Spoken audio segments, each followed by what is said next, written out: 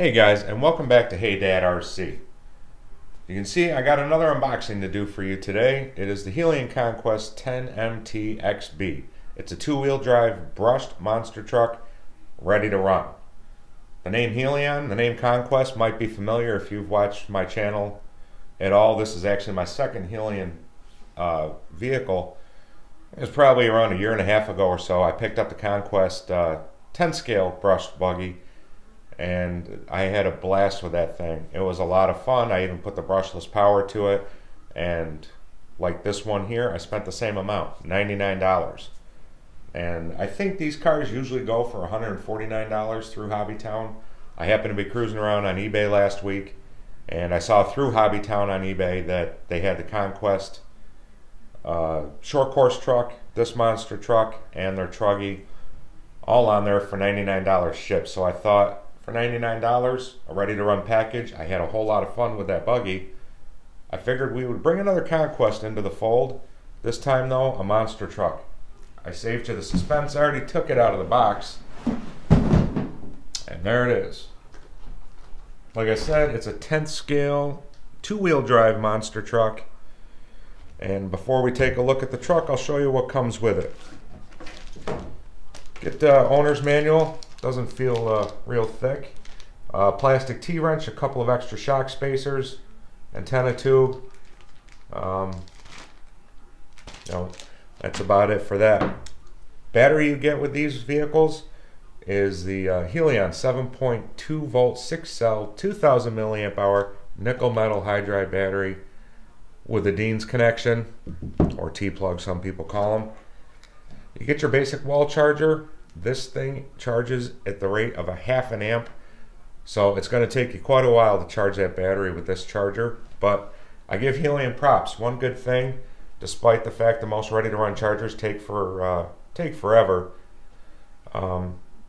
this one at least has an LED indicator light letting you know where you're at as far as charging your battery. A lot of times ready-to-run chargers now, they don't have that, so you're kind of in the dark a little bit about knowing when your battery's fully charged. So it's nice that this one's got the indicator light.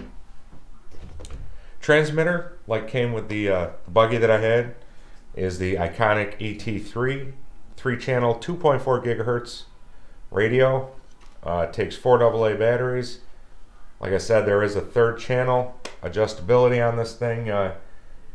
You've got dual rates, throttle adjustments, etc. It's a good radio, fits well in the hand, operates well. They put a funky little blue fake brake disc inside the wheel. Nice little touch for aesthetic purposes, but a decent transmitter. Now on to the truck. All the versions, the buggy, the monster truck, the truggy, and the short course truck, they all sit on the same chassis. So basically you're talking about a difference of body stylings, tires and wheels, and although I haven't had one, I'm sure the short course truck has Nerf bars on the side too. But again, this was $99 right now that I saw on eBay, so we got to revisit this platform, this time in monster truck form. Body looks good. Also has a blue body, but if you get the one with the blue body, that means you're behind the brushless one. But yeah, looks decent, not too shabby. One thing I thought was a good touch, I don't know if they're doing this with a buggy as well now, but you get a little over tray for your chassis to help keep debris and stuff out of the inside of the chassis. So I thought that was a nice deal too. ESC is a 40 amp ESC capable of running LiPo power, 2S LiPo power. There are 2 jumper pins allowing you to disengage reverse if that's your thing, if you're racing, but I don't see many people doing that with this. And a jumper for switching between nickel metal hydride and LiPo battery modes. Steering servo on this is a 6 kilogram. I had no problems with the stock servo and the buggy turning the wheels, but obviously you're gonna have a lot more weight with these tires and wheels on this thing. So we'll see stock servo, how that performs. I might have to upgrade that, who knows? Maybe I won't have to.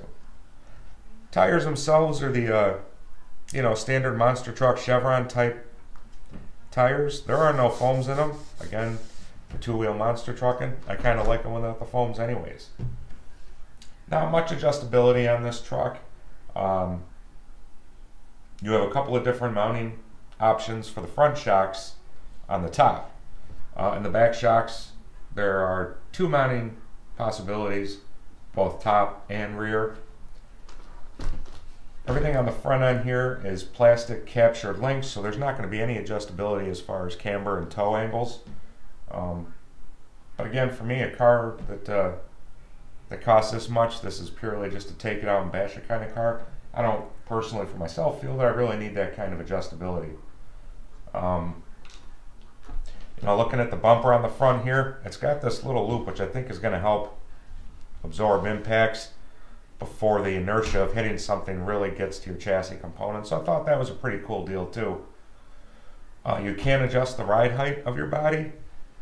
On the shock towers here, front and rear, you can raise them or lower them depending on your taste.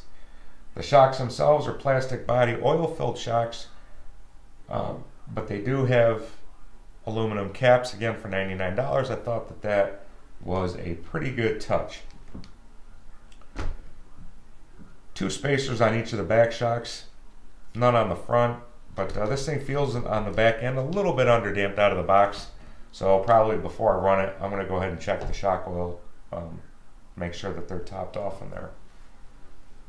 You can see the truck comes with a wheelie bar, and one thing that I like about this is that the wheels on the wheelie bar are coated in rubber. I thought that was a nice touch. A lot of times with the plastic wheels, if you're out running on pavement and you get some little bits of stone and gravel that you're running over, it can dig into the plastic, warp the plastic a bit, so when you're doing wheelies, it kind of gives it this effect.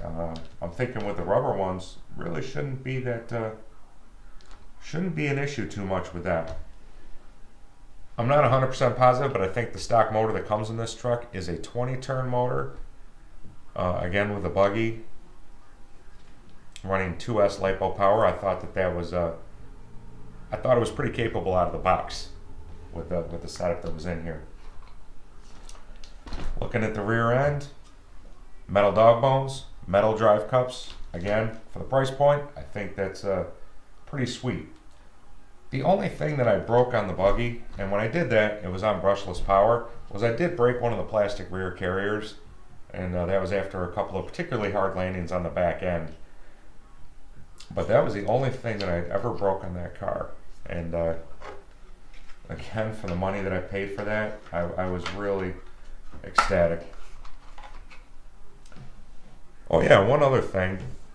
I had this truck for almost a week now. I just haven't had time to get the unboxing done until now. But looking on the box, it said full ball bearings throughout. Now the Conquest buggy that I had oil-light bushings. And on the box, it said full ball bearings throughout, and it was pointed to the back tire. There are bushings on the front. They're not bearings, so that could be a little misleading. And actually on the rear end too, it looks like they're oil-light bushings as well. So maybe they're talking about inside the transmission, but you know, I don't mind much, but I think for other people they probably could have been a little bit more clear. So that's my quick-ish unboxing on the Helion Conquest 10MT XB monster truck. Again, I've had this platform before, but there is still interest in those videos on the buggy that I've done, so I figured, again, for $99 right now, completely ready to run, minus your transmitter batteries, I figured I needed to delve once again into the Helion line of their Conquest chassis, albeit this time in monster truck form. Should be a whole lot of fun. I'll get charging up the nickel metal hydride battery. That'll be the first run, will be box stock with that stock battery, and I'll most certainly jump to a 2S LiPo after that. But hopefully I can get a first run in today. We'll see. I appreciate everybody taking a few moments out of their day to watch my videos. That means a lot to me. And if you've got any questions or comments, as always, I love hearing from you guys, so drop them down below in the comments section. And if this is your first time checking out my channel, think about subscribing. I try to do a lot of good, interesting stuff. Sometimes I'm not always successful, but we certainly always try and have fun. So again, I appreciate it, guys. Please like, comment, And once again, if you haven't, please think about subscribing. Till next time, everybody take care. Have a great day.